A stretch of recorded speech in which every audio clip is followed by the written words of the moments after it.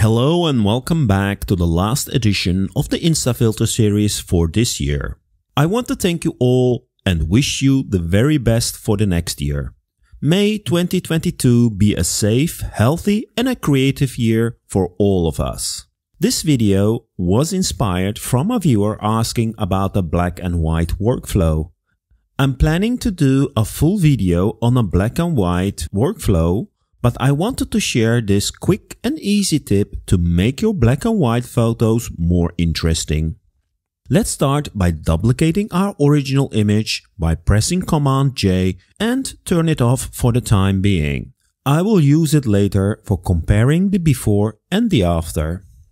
Now we're going to add two adjustments. The first adjustment is an invert adjustment. I will also make sure it becomes a clipped child of the image by dragging and dropping it on the title of our image layer. With the invert adjustment applied, the blacks have become white and vice versa. We can now use this to give more contrast to our image by setting its blend mode to subtract. This will make the darker areas super dark, but will not touch the bright areas that much. It makes the image much more interesting, but we lost a lot of detail. To get the detail back, I'm going to add a second adjustment, which will be the brightness and contrast adjustment. I will move it below the invert adjustment. This way, the brightness and the contrast adjustment will be applied first and gives us control on the invert adjustment. However, the contrast will still be too much in most cases. To fix that, I'm going to adjust the blend ranges of the invert adjustment. If I make sure it gradually applies to the darker areas and lower the effect of the darker areas from the invert layer, the result will be much more pleasing. Let's now fix the brightness and the contrast for the applied blend range. And there we have it. Let's have a look at the before and the after. I think the end result is much more interesting. With black and white photos, you want to have nice blacks and whites with a good range of grays. I also updated my InstaFilter macros with this method. Link will be in the description. So let's try this method on a couple of other photos and I will share one more bonus tip with you along the way. Here's another interesting photo. Let's apply the macros to it. Awesome! After applying the macro, you probably will need to adjust the brightness and contrast to fine-tune the effect. This photo, I'm going to make it a bit darker, so the white lines guide your eyes to the clouds. Let's continue with the next image and apply our macro. Awesome! And again, with the brightness and the contrast adjustment, we can fine-tune it to our liking. Another example. Let's just apply the macro and have a look at the before and the after. Not bad at all. Quickly moving to the next example image on which I'm going to share another tip with you. But first, let's apply the macro and adjust the brightness and the contrast. This time, I will make the image a bit brighter than usual.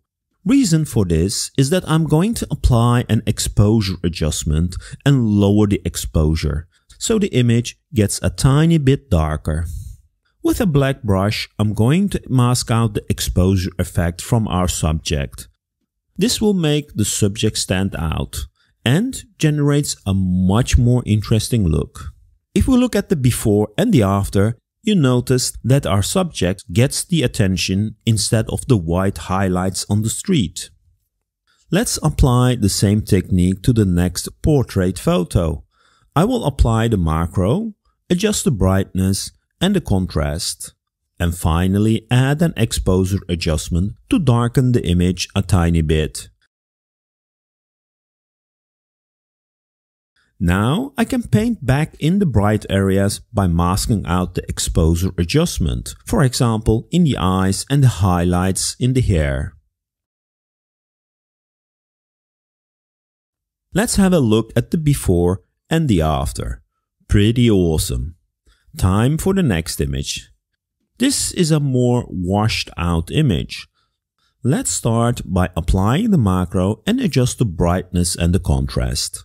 In this image, I'm not getting the effect I'm looking for by adjusting the brightness and the contrast only, but we can still adjust the blend range of our invert layer. That looks much more interesting. Now, as a final step, the exposure adjustment and masking out our subject to get an amazing photo.